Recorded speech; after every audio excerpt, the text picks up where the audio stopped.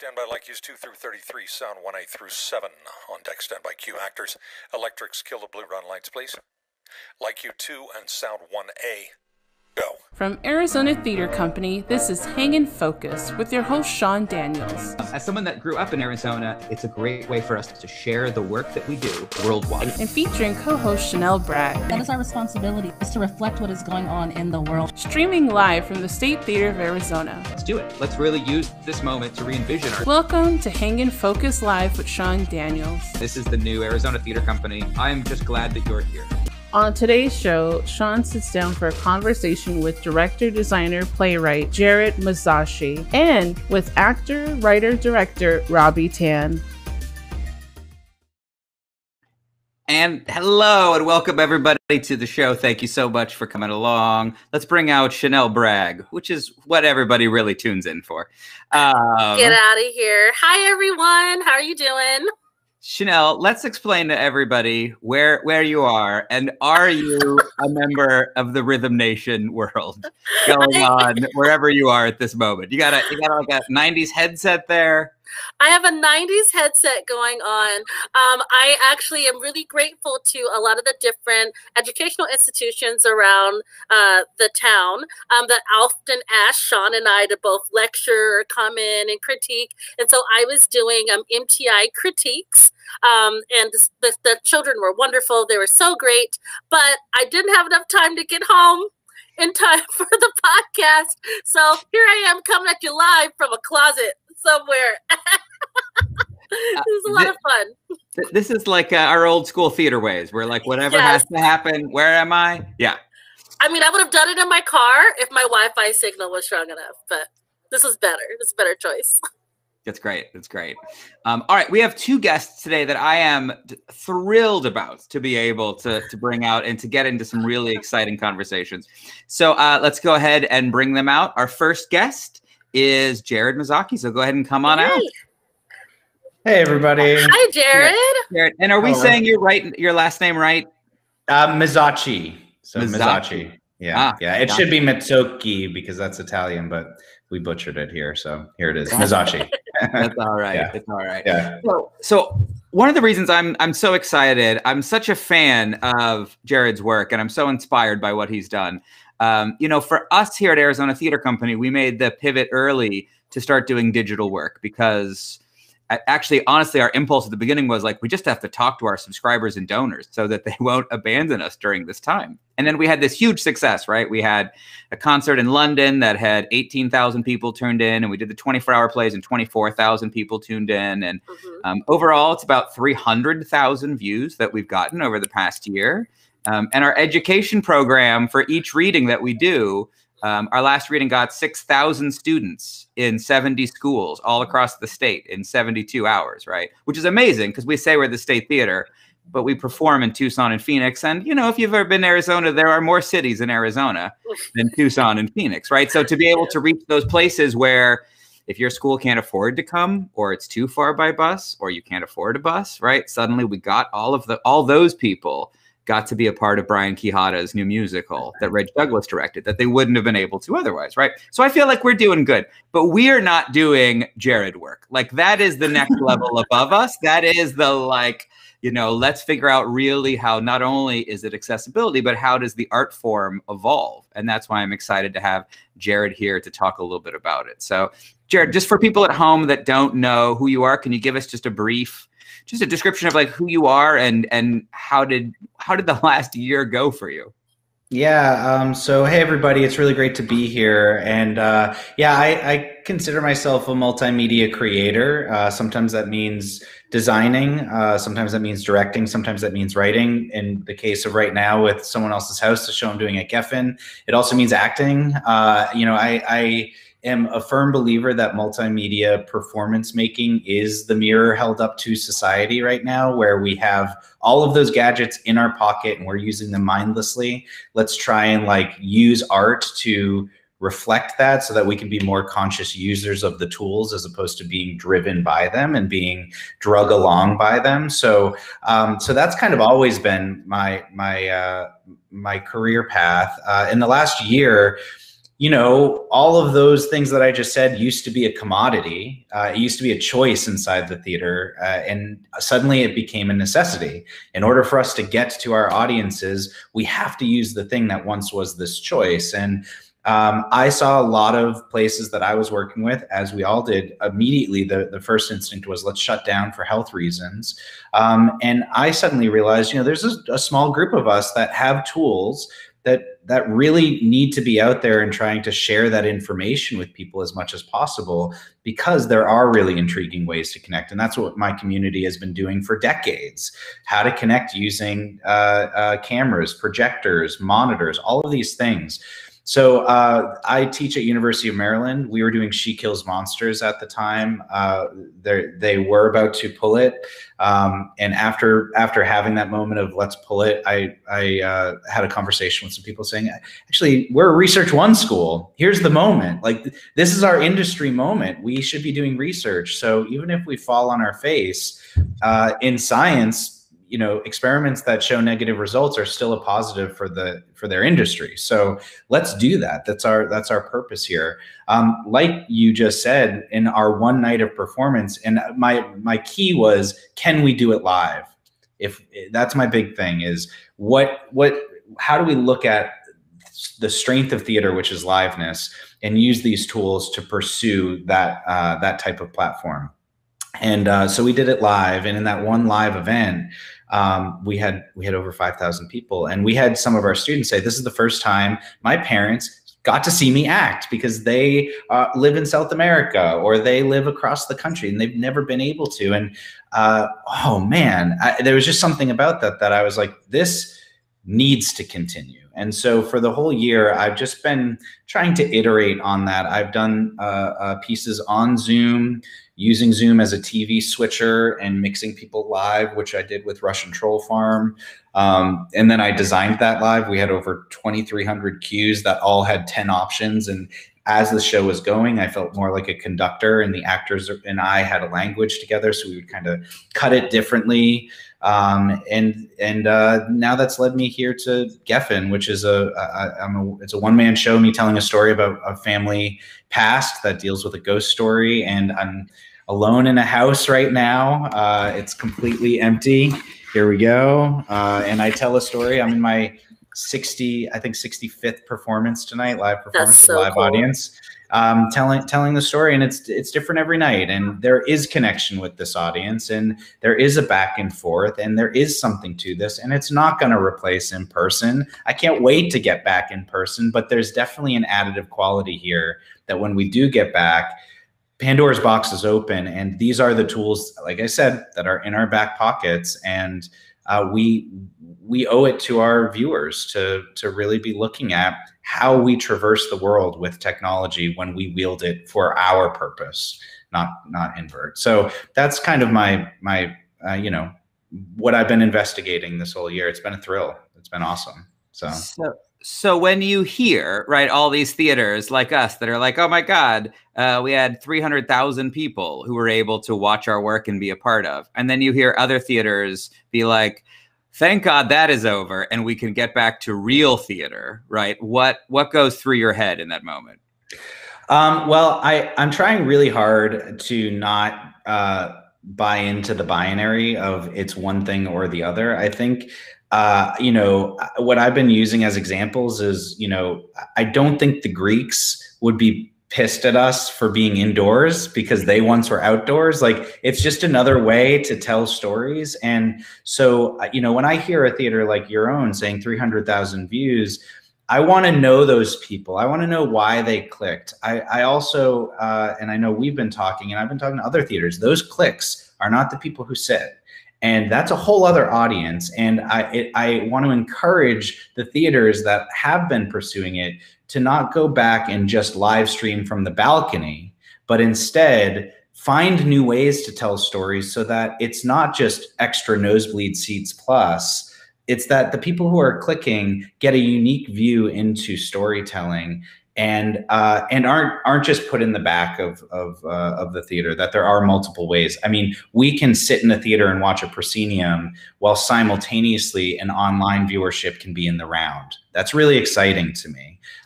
You know, and so that simultaneity, I think, is the way in which we can be creating an additive flavor to our return. Now, though we are back, we are, thank God that's over. I encourage those people who are saying that to find some grace in the fact that those who did pick up the tools during this year aren't doing it out of animosity towards the pre-COVID or post-COVID. We did it because this is a necessity to us. This has always been a necessity to us. Telling stories in multiple formats is an iteration that I love. And so just to be careful with those words, because there is erasure happening when you say that we are back and nothing took place. A lot of things took place. And of those things that took place, there was more representation that was happening inside the artist telling stories than I have seen on stage. And there was more representation of the audiences who have never been able to get to the theater. So when we say the words, thank God that's over, this is a placeholder, nothing happened, flip those words around and state the names of the artists that did do stuff on digital performance and the names of those audience members who are finally able to view theater for the first time. Those are the placeholders that we're talking about, and that is very dangerous. So I want to encourage us that we just opened up a door to another series, another group of people that I actually believe are the people we are also talking about in our private conversations of how we get them in and widen our radius. There are solutions here. And if we can work together, I actually think this is it. Like, this is a great moment for all of us. So I can go on and on about that. And I don't want it to come from a source of anger. It's inspirational. It's like, it is the things. It's the things. Like, I'm so proud of the work that I have seen during this year. It has been hard and it has been exhausting, but people who said yes and deserve a seat at the table when we get back, and they deserve to be heard and deserve to be celebrated and not to be feared. It's a yes and environment. So all of those things are really thrilling to me. And I just hope that we can keep making that space for everybody. Yeah. You know, it's no, it's great. You know, we did some digging into the numbers when we were having all these great numbers, and we realized none of the people watching are our subscribers and donors, right? Like, that they were, you know, they were happy. We got like an A for effort. They were glad we were doing something, but really, like, downloading an app on their phone or on their Apple TV was like just not going to happen, right? So we're reaching this entire new audience. And I've been doing theater for a long time. And in the 90s, we had like 20 under 20. And then now we have like 40 under 40, right? Like, we're still like trying to figure out like how to get people in. And suddenly we've done this thing that has gotten in thousands of people. I mean, a great year for us, is 20,000 people come to see the work that we do, right? And so when we did the 24-hour plays, we did that in one weekend. Yeah. And I have to say, again, the additive quality of that, I'm feeling as though people are hearing everything that you just said as an adversarial statement towards where we were and where we are headed. Now, there are comparisons in there, but I just encourage everyone to say, how do we incorporate all of those discoveries and how do we continue to evolve? Because what I also learned is when everything shut down, how quick certain decisions had to have been made in order to sustain making work, and how much of a gate opening that was to so many new artists and so many new ideas. So now I know that theater companies can do that switch when placed inside a pandemic. So let's try and do that without the pandemic, because I know we can make that pivot when we need to. And that shouldn't be driven just by money. It should be driven by the ideas. And the amount of conversations that took place during this pandemic that were about the idea as opposed to fitting a season, because everyone was like, how do we even do this idea? We all need to believe in the idea. Those are the conversations that we should always have. That's what should be driving us as an industry. So, and now we know we can. So that's why like, as we get back, I can't really hear people being like, talking about the challenges of fitting that thing into the season. I just saw us all do that. So let's try and find a way to bring that back. And if the problem is actually the brick and mortar, all the more reason to have a second season of digital performance making. I completely agree. And one thing that you really touched on for me was the accessibility portion of it. The fact that we've reached so many people that we wouldn't have access to, the fact that if we need to understand, did it take COVID to recognize that not all people can get here via bus for a school field trip, or maybe on our senior living facilities, maybe they may not have it in their budget to have the correct amount of transportation to come to our matinees or anything like this. So by providing a streaming option, we're now actually allowing full accessibility to anybody that's interested in seeing our work. And that to me is important. And then of course, diversity as well. So a lot of theaters during this time have been like, oh, well, shows that maybe I might not get away with doing during the season, I'm going to do now. And so then you're seeing all this experimental work going on, but no, all what's happening is theaters are finally feeling that they're in a place where they can do this huge pivot to saying this is the type of programming that we also want to do. So there's a large influx of people of color being hired for shows during this digital, renaissance as well, which I think is incredibly important. Yeah, I would also add two things to add to that. One is we're not done with the accessibility challenges. Like Wi-Fi still is an expensive infrastructure for certain people. And so I also, that's what I keep coming up against is I'm psyched about how much more accessibility. And I think now, being local, some people are saying, well, the brick and mortar is important because you're getting into the community as well. And I think that's why both of these work. One has a certain struggle of accessibility of Wi-Fi finances, though that's significantly cheaper than getting 5 bus tickets to get to a place and then pay $100 for a ticket. And so again, like, as people are listening to this, I just keep encouraging them to break down that binary. This is all a process forward, and we just made some big discoveries. The second thing is really like, I wish I wrote down exactly what you just said. This is the show that we can get away with because of the situation. Like, whoa, man, those are ammunition-filled words. Why does it take this to get away with the thing, And if that's about a fear of, well, we're putting so much money into it, therefore we need to make sure that the work is, whoa, that's a path man, that's such a dangerous path. And I think that's where this accessibility really runs deep, is because you can lower the price point of everything while also putting a lot more money in the hands of the artist making the work. The infrastructure for this ends up being a lot more of a step and repeat of the technology, and therefore the designs of it and the people in the room are where you're investing your money. All of those things are they're just really thrilling to me, and it's a yes and. I just keep going back to the yes and. We can make both, and we don't need to find ways to get away with something. Like 300,000 people sure is a statement about the things we didn't think we could get away with.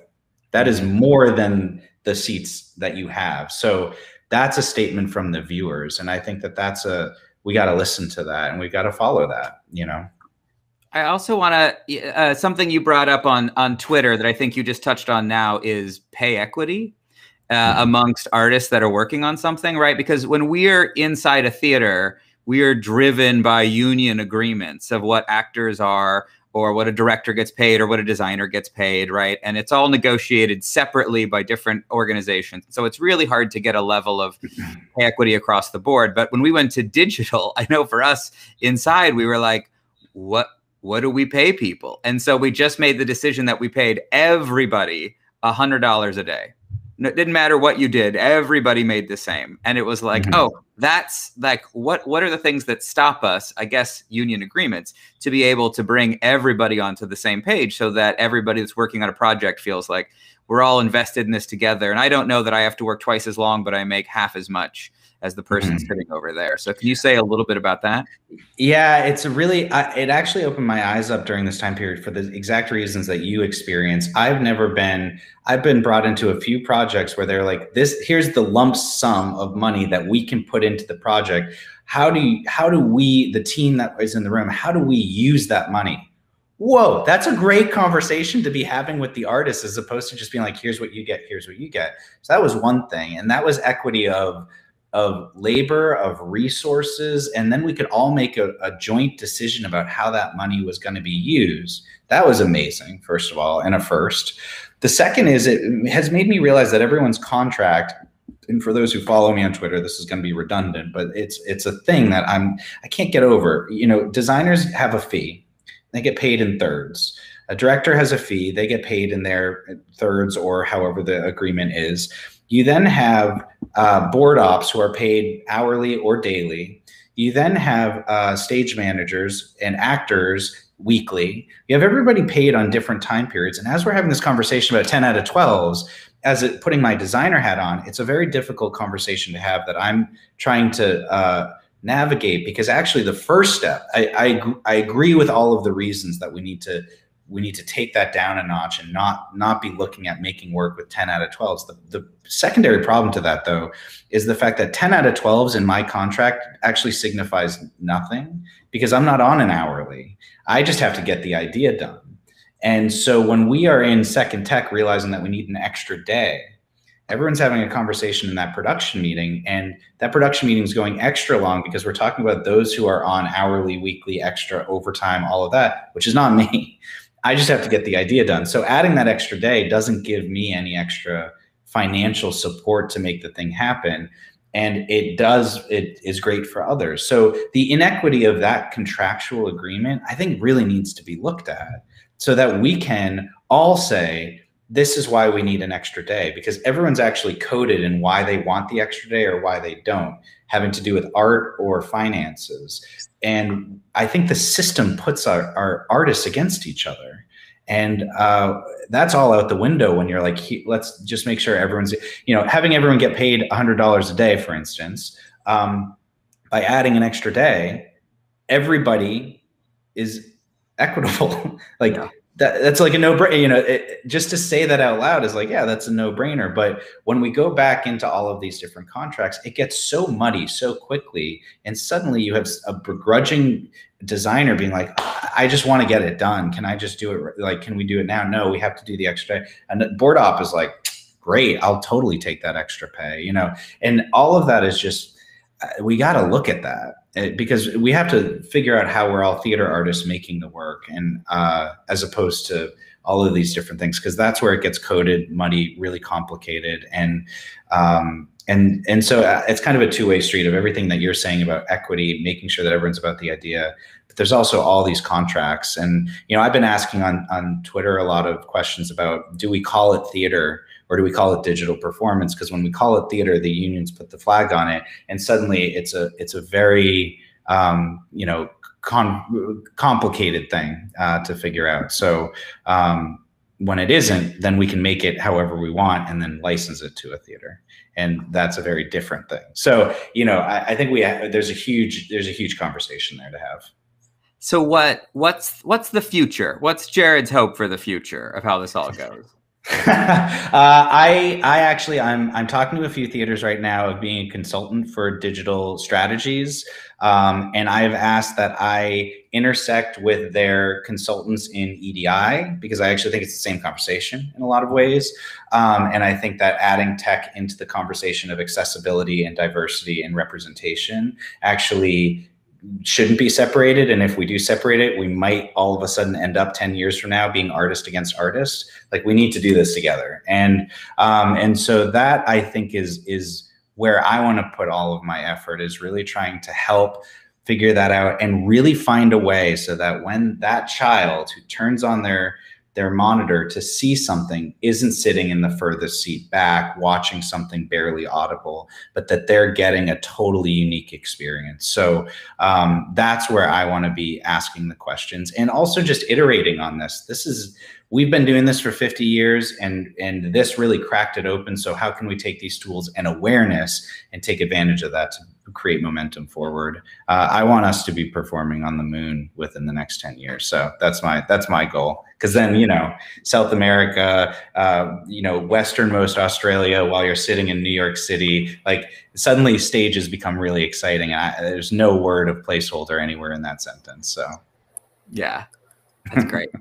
That is amazing. Well, every show we have a word that we ask our guests to leave us with. It's a word that signifies where you are in this moment and what you think about the future. And so as you go into this performance that you're going into tonight, and of course with all the wonderful things, perspectives that you shared today, what's a word that resonates with you at this time? It's a hyphenated word, so it sounds like two, but I think open source would be my word. That open the door. Let's not be gatekeepers. Let's open source everything. Share with each other. Open source. It's our first hyphenated word, Sean. We've been doing this for 15 months. It's our first, I'm a hyphenated artist. What can I say? Yeah. If people want to follow more of you and your conversation, what's your Twitter handle, and we'll throw it up. It's just my name, and I switched it on Instagram because people were asking to. So it's just at Jared Mezzocchi, all one word.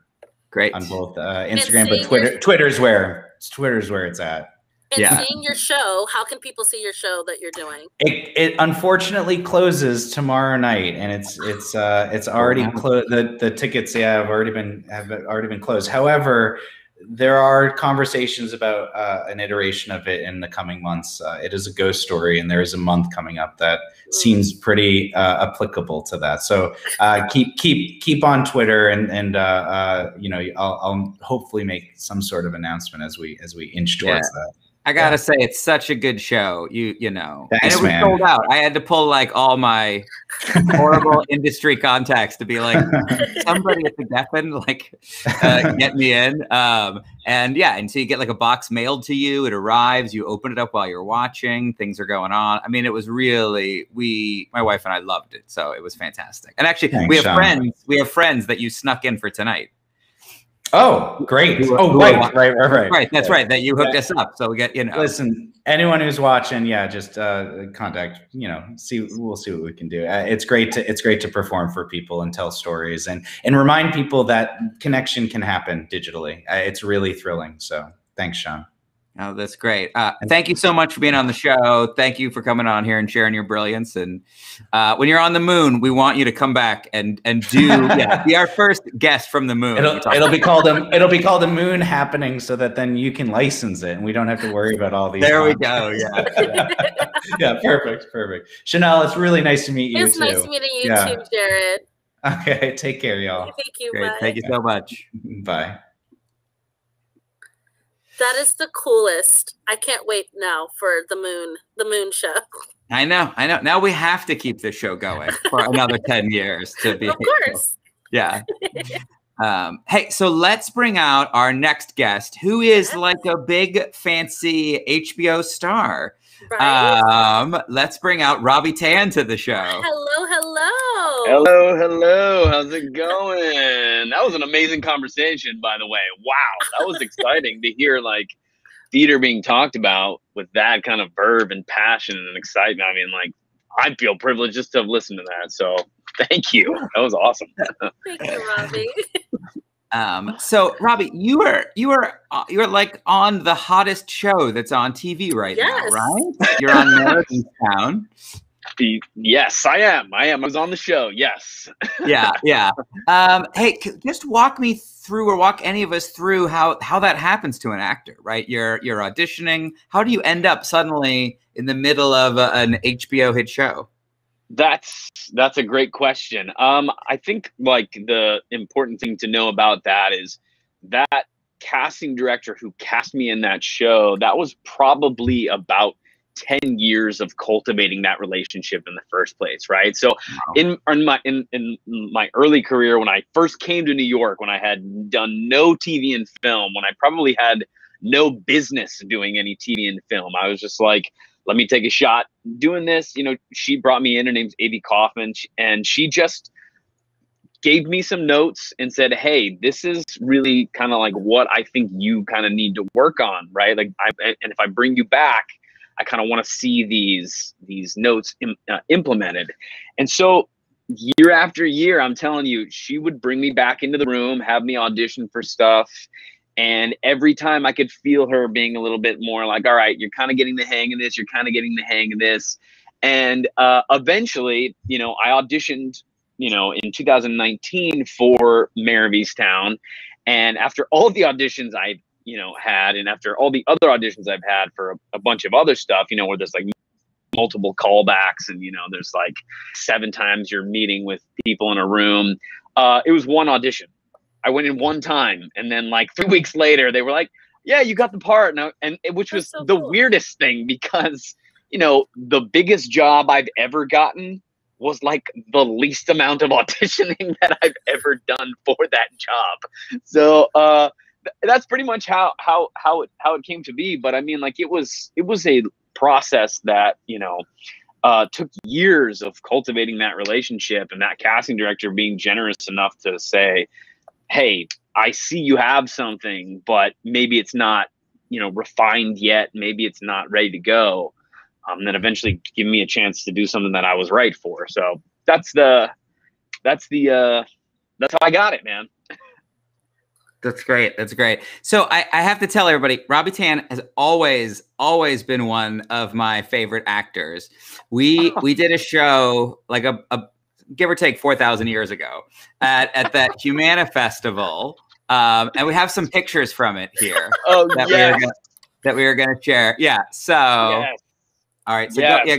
go ahead and play this clip so that we can see Robbie in action here.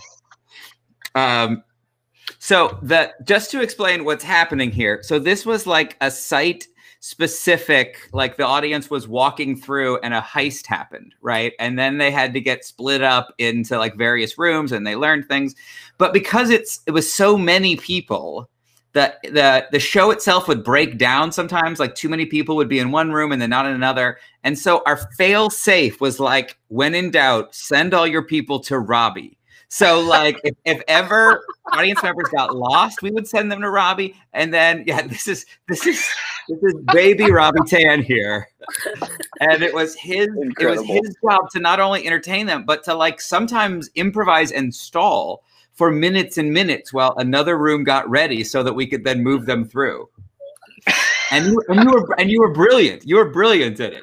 Yeah. Oh, thank you, man. Well, I have to say, just hearing you talk in that last conversation, and both of you, but hearing you talk in the last conversation, and now remembering this show, I mean, one of the things I've always loved about you, Sean, is like you always push the envelope in the best way. Like you are always like, this show could have this for The Apprentices could have very easily been like, we do some scenes, we write some like nice, simple stuff, you stage it like on stage.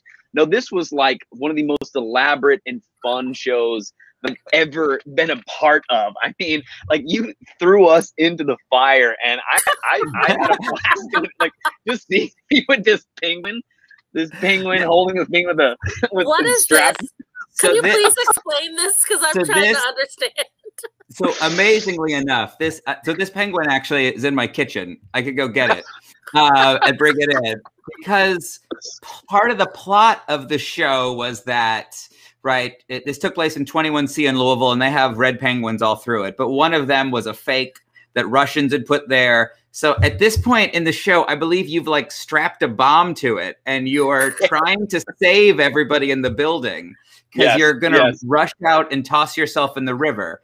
Yes. But what's amazing in this picture, which is true, is like that audience, this is clearly pre-COVID, that audience is like next to you. I mean, you are literally acting, and there's like this woman clearly who's like seconds away from you as you're having this dramatic moment. Yes. And that's Dan, who I think is playing my son at the time. That's right. Yeah. I think I'm saying goodbye to him as like a farewell. I'm going to go sacrifice myself. But yeah, that was, oh my gosh, man. I mean, we had a blast working on that. I just remember laughing all the time and engaging in the audience in that way. I truly never had the opportunity to do something like that since. And that's kind of a shame. This is an artist rendering of you. Yeah. It was animation, right? There was like, we did like voiceovers and stuff. Yeah, it was pretty awesome. Yeah, there was one room you went in that had like a cartoon backstory, and that, we tried to have different mediums in it. But I just remember, like, even you were young at that time, you were in your early 20s, and the answer was always like, all right, if the show's not working, send them to Robbie, right? Like Robbie will hold them. Robbie will take care of them. and then at some point they'll come back. So like when you know, we're suddenly on HBO on my screen, I was like, oh, of course. That's like, of course, that's the one that continues on and on. Well, that's kind of you to say. I had probably too much confidence back then to to think that I actually pulled some of that. Yeah, that was a blast. Awesome. Well, we are so privileged that we actually have a clip of your brilliant work on Mare of Easttown that we would love to show our subscribers and our patrons to kind of get a little deeper look at your beautiful acting chops. So please turn off your... Sounds good. Yeah, let's turn off our cameras and mute ourselves for a second.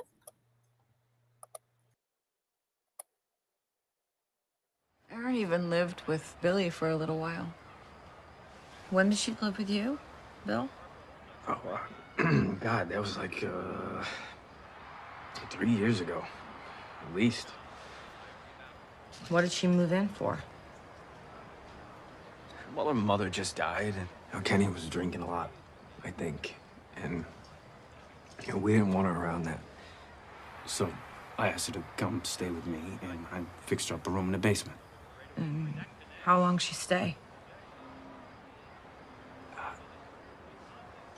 3 weeks, maybe. It was a little longer than that, wasn't it? I thought it was at least a couple months she was with you. I really don't remember. It was a long time ago. Yeah, I gotta get going. Where are you going? Maddie's having that fundraiser for his daughter, for the Duffers. You know, I told him I'd stop by. Have a good night. See you later. Bye, Bill. Have fun. Thanks, I will. Bye. Oh my God, he left a full beer behind. Nobody does that. Nobody does that. No, what does that mean? Yeah. Oh my God. That's amazing. It made me want to watch it. I want to know more about it. I haven't seen the show yet. Oh yeah. It's it's 7 hours, so it's a pretty quick watch. But you know, you might save it for like it's raining here. Is it raining there as well? I think I read a comment that said that. In Tucson, not in Phoenix, but in Tucson, there's been some flash floods. So shout out to our Tucson friends. Stay safe during monsoon season. What was it like being on set? I mean, I'm just like, it's a high profile set, right? Probably shrouded in secrecy a bit at the moment. What was that experience like? I mean, it was, you know, every time I've watched stuff on TV, I've always watched like things that I've really loved. I've always been like, I just want to be a small part of that show. And I think for me, HBO, you know, Kate Winslet, the script, the part, was a dream come true the whole time. And there was also a fundamental difference between, because the show got broken up by COVID. Like we shot the first half pre-COVID. COVID happened. Wow. We had a 6-month break, and then we came back to the show after COVID.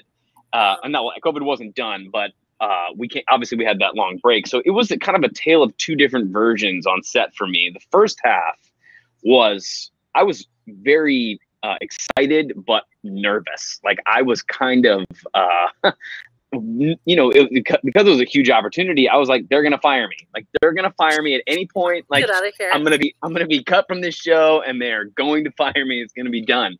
And once COVID, you know, happened, and I think this happened for a lot of people, like everybody's lives got upended, and, you know, lost people personally. My perspective on everything shifted. My perspective on my career shifted. My perspective on the importance ultimately of the work in sort of like a holistic way shifted.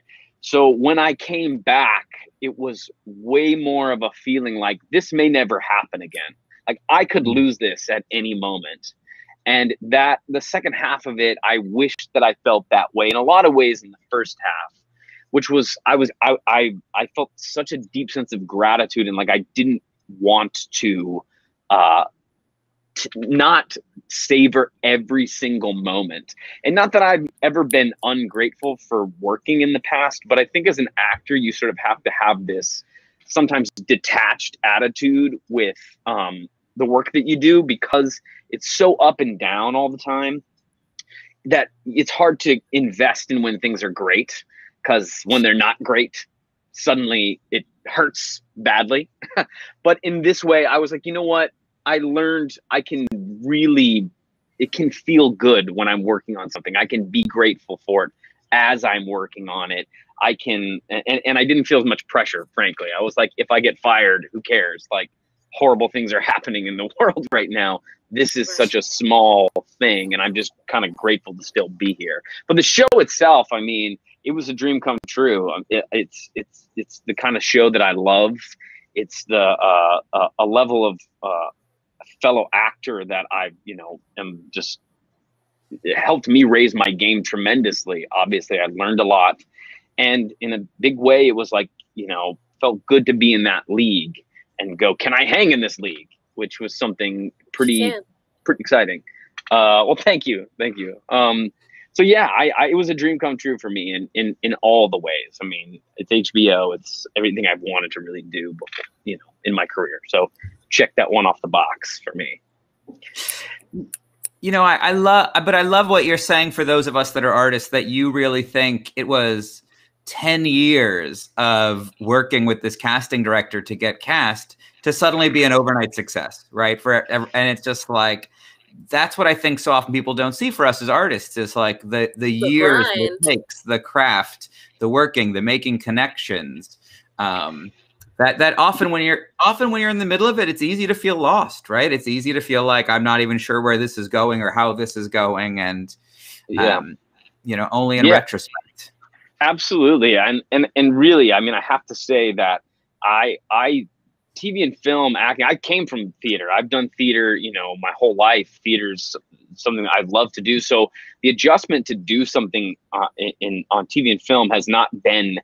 It was not a smooth adjustment. It took me when 5-6 years ago, when I said, I'm going to make a conscious effort to do this. It's taken me all that time to get to a point where I feel like I've gotten good enough to do something like this, right? So it's like I couldn't have done it 3 years ago. I couldn't have done it 2 years ago, because I wasn't ready. So it's kind of this moment where I've felt like I put it together enough to meet the moment, enough to not look like an idiot, right? Like, but I absolutely, it's true, like it takes a long time, and we kind of get caught up, especially as actors. Somebody graduates out of college and they hit it big immediately, and you're like, well, that didn't happen for me, so what's wrong with me? But that it's a long game, right? In all creative endeavors, it's about who's there at the end, in the marathon of it all, and the day-to-day grind of getting better and failing a lot and picking yourself back up and taking hits and picking yourself back up. I mean, it sounds cliche, and yet it's not. It really is the reality of it all. I think that's, sorry. I think that's just so beautiful, though, fellow actor to actor, because I think that you don't recognize that all of the little pit stops along the way on your journey are actually what prepared you for this opportunity. Right. And when you get that opportunity, then you look back and say, oh, that's why I had the interaction. That's why I said yes to that gig that I just really didn't want to do. But then that helped me network and meet someone that put me in a gig that actually taught me the skill to do this. Like, everything happens for a reason, truly. Like, I'm not a big fan of Music Man. I think everybody knows that. But that is how my introduction to ATC began, was through that show. A show I said I would be caught dead auditioning for. But now the truth comes out. But I was like, you know what? I need to go beyond my comfort zone. And although I like more contemporary musicals, I was like, you know what? Let's give Music Man a try. And it honestly has changed my life, because now here I am. So every decision that you make has some sort of effect afterward, and it's all preparing you for where you're going. And I'm so grateful that now that culminated to this for you, and I'm excited for what your next thing is.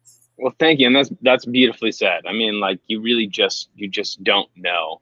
and the things that make you uncomfortable sometimes. I think that's really well said. Is like a lot of the time now, it's hard because a lot of the things that projects that I wasn't necessarily, super excited about, and I struggled through and slogged through, like I took something out of it, and that's a really important thing to remember as an artist, that there's real value in that. So that's well said. Cara Dad's Fitch says, "Hey Robbie, big fan of yours." Hey, yes, one of my favorites. So wait, so what's next for you? What does one do after you're in a hit HBO show? Like, do you just go back to auditioning? Do you strut around town? Like what do you do? It comes out, everybody loves it. Does your life change at all? I've been going on a lot of long walks, just trying to, make sure people see me, No, I'm just kidding. No, that's been the interesting part about it, is like what I think is different. I mean, very different than theater, which is where I've come from. What I'm so used to is like there's the immediacy of it in theater, right? Like there's the show, you're doing the show, you get the applause, you go home, you go to sleep, you wake up the next day, you do the show. It's a weird thing because I actually finished the show in December, right? So I've actually been done with this thing for 5-6 months.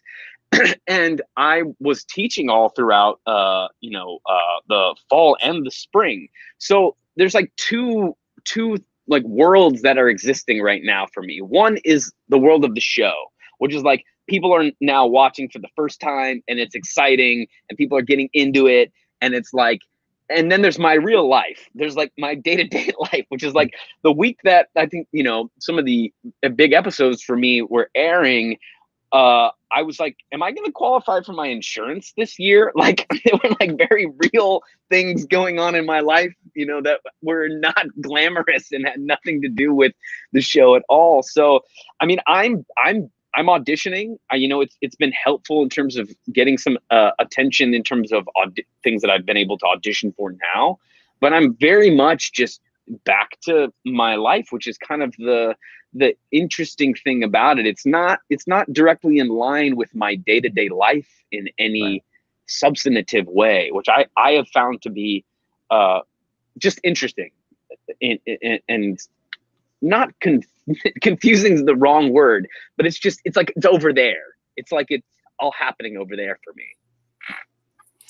You know what? It's interesting. I think that is in many ways often like the director experience, right? Because if you direct out of town, the weirdest thing that happens is you go to opening night and then you get up the next morning and you fly home, and then suddenly you're back in your apartment, and then and you're like, life goes on. And then 2 weeks later, everyone's like, oh my God, this review came out. And you're like, oh, that's right. Like that, as an actor, you have this whole second life of running the show, right? And you form a cast and it's just like, and as a director, you're not a part of that, right? You're on to the next thing. And it is weird to be like, oh yeah, back there is still that thing that we made that has a whole life unto itself. Right. And some nights are better and some nights are worse. And, oh my God, this person sprained an ankle and their understudy went on, and you're like, from afar, you're like, okay, great. It's like, I'm glad that it happened, but I'm on to the next thing. It's a weird disassociation that happens, I think, for directors. Yeah.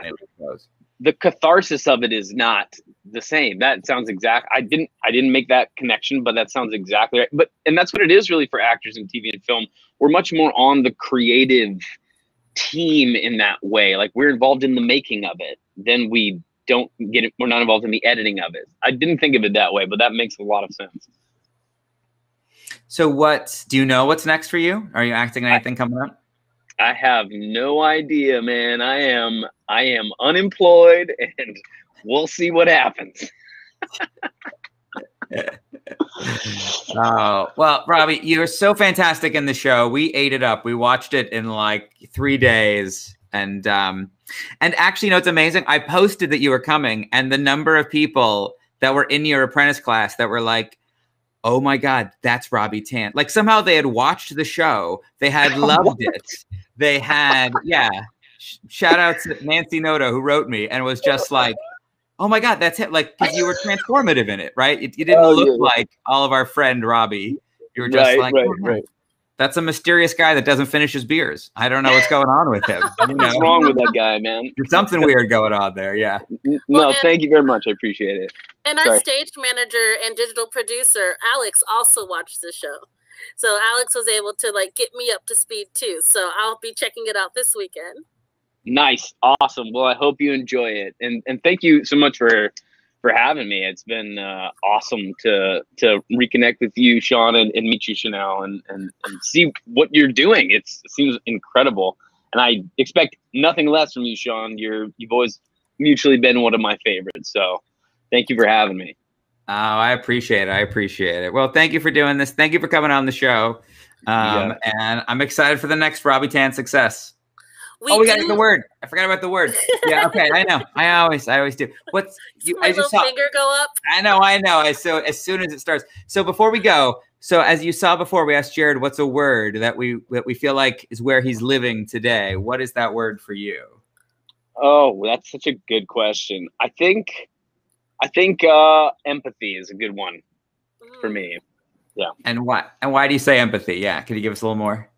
I think it's an important thing to practice in this day and age, is to empathize with people and to really try to see the world through other people's eyes, and not just like an outside way, but try to get inside their perspective. That's so empathy. Yeah. I love it. And that's the ultimate actor job, right? Yes. I guess that's in line with the actor job. Yes. That's great. All right. Awesome. Thank you so much, Robbie, for coming on the show. Of course. Take care. Thank you. Thank you for those fun pictures. Yeah, I know. Marketing had fun with those.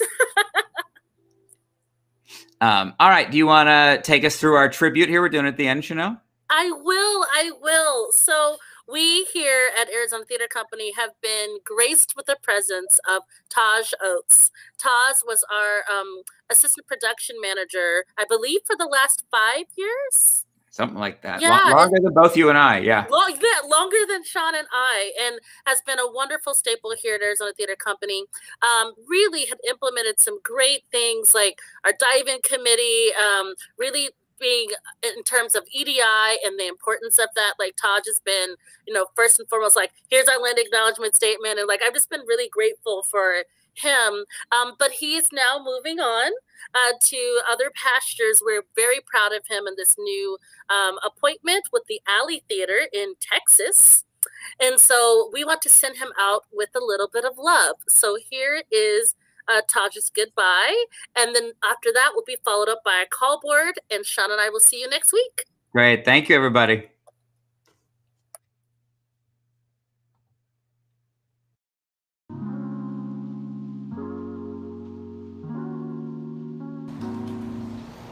Smart. The word I think about when I think about Taj is insightful. I love our conversations that we have about how to make ATC better, and then how to make the theater industry as a whole better. I know he's gonna go on to great things, so congratulations. Taj, you are so incredible. We are so absolutely proud of you. So my word for you is ready, honey, because they are ready for you over there at the Alley Theater. I love you. Break a leg. Mwah. Passion. Good luck, Taj. We'll miss you. Taj is lovable. We'll miss you, bud. Dependable. ATC won't be the same without you, Taj. We're gonna miss you. One of the things I'm always grateful about Taj is that right before I got here, the majority of the production department had left. And so when I arrived and I brought Becky in, Taj also, he stayed at a time that he really could have left, and made sure that not only was there a peaceful transfer of power, but that the artists that we had already been committed to were taken care of, that the productions were taken care of, that Becky, our production manager, and I were set up for success, and to make sure that we got through from one artistic director to the next. So really, at this point, we have a very calm, well-organized, inspired production staff, and a lot of that is due to Taj, who made sure that we got through a tough moment to the other side. So for that, I will always be grateful.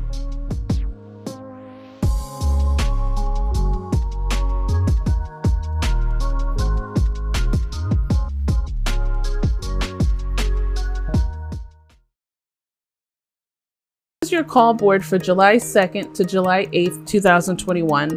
Hi, I'm Assistant Digital Producer Alex Hollis, and thank you so much for joining us today, where Sean sat down with JARED MEZZOCCHI and ROBBIE TANN. Be sure to join us next Friday, July 9th at 4 p.m. Arizona time for another exciting guest on Hang in Focus Live.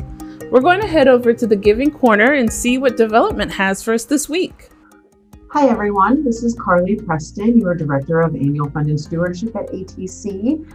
We have a very special little Giving Corner. This Giving Corner, we want to give a huge thank you to APS, who is making it possible for our student matinees of Title I school students up in Phoenix, Arizona. They are great community leaders, volunteering several hours every year and giving throughout the community. And it's because of supporters like APS that we can have over 15,000 students engage with us in our student matinees with our Learning and Education Department. And on a personal note, I was one of the very lucky students in high school that got to go to the Student Matinee Series here at ATC, and it really does change your life. I have very distinct memories of going and seeing shows with all of my friends, and it's really wonderful that we are able to provide this, and it is organizations like APS that allow us to do so. So thank you so very much for your support. And if you enjoyed today's conversation, please tell a friend, pass it along, like us on Facebook and Instagram, subscribe to us on YouTube, ring that bell so you can be notified when we air live and to see our latest content. Have a great weekend, everyone, and we look forward to seeing you next.